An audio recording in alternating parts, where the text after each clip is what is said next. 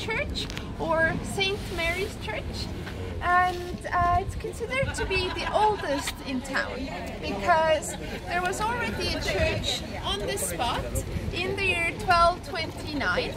Not in this shape, it was originally probably a wooden church, but from 1229 there's always been a church here, so it's considered the oldest. But connected to it is a really ugly story, which naturally I will share with you guys.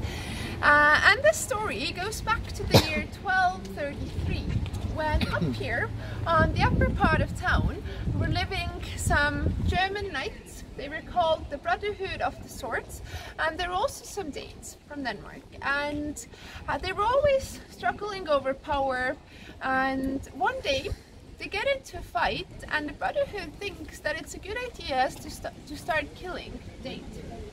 And the Danes are quite surprised by it, so they run inside this church to take shelter. As they think we are all Christian people, they will not kill us inside the church, right? What do you think? Nervous laughter. Almost. It sounds quite effective, but they just ran after them, and they killed about 100 Danes in there.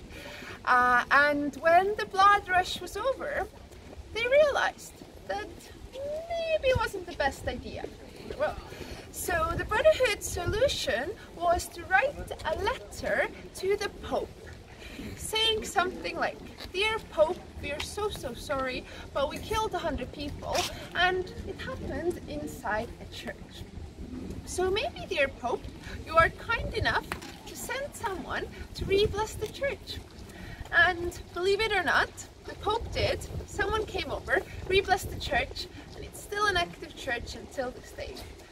Now, nowadays, Estonians are actually one of the least religious people in the world, and these kinds of stories give you a hint why.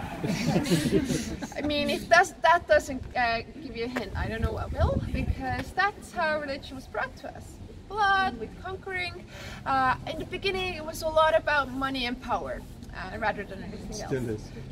Always has been. I mean, I would say that in Estonia it's a bit different, because people are just not religious, a lot of them, and those who are, then here in Estonia our church has no influence whatsoever, so it's actually, you know, about the faith here, I would say, because if you talk about percentages or about statistics, then only 30% of people say they're religious.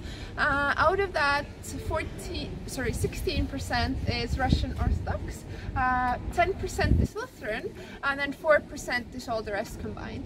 But it actually gets even worse, because how they kind of measure their religiousness in countries is that they ask this one question, and that's, does religion play a role in your everyday life? And in Estonia, only 14% of people said yes. So for 86, it means not really.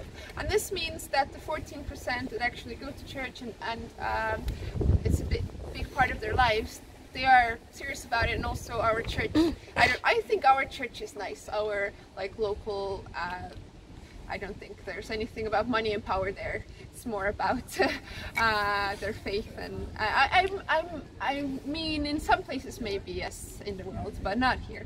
But historically, yes, a lot of it was about money and power.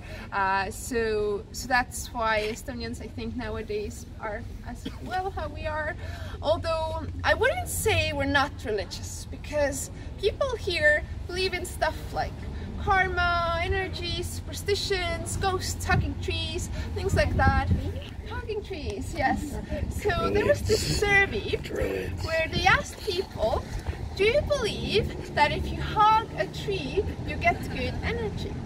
And I kid you not, 70% of people said yes. So to sum it all up, 30% of people believe in God, 70% of people believe in hugging trees. So I think we are these little elves running around here, and definitely I wouldn't say we're not religious. We're just not religious in your common way, but people believe in stuff, and I have so many stories connected to this, and like if you start wondering about it, what people do on a daily basis, then you'll understand. I can tell you one story that's quite good. So we have this superstition that if you say something, for example, oh, what a beautiful weather today, I hope it won't change. Then in order not to jinx it, you need to do this. Tui tui tui. Like metaphorically spit across your left shoulder 3 times. Or otherwise the weather will change. So it's like knock on wood in some places, but we do tui tui tui.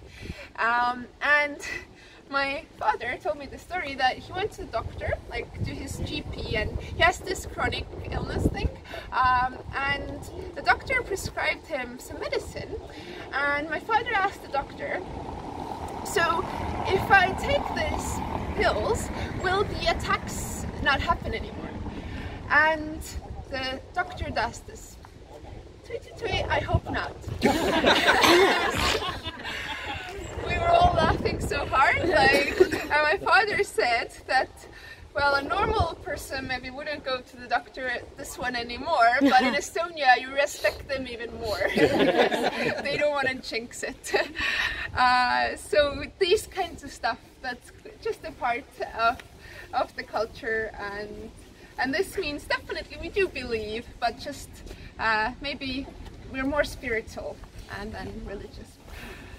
Any questions?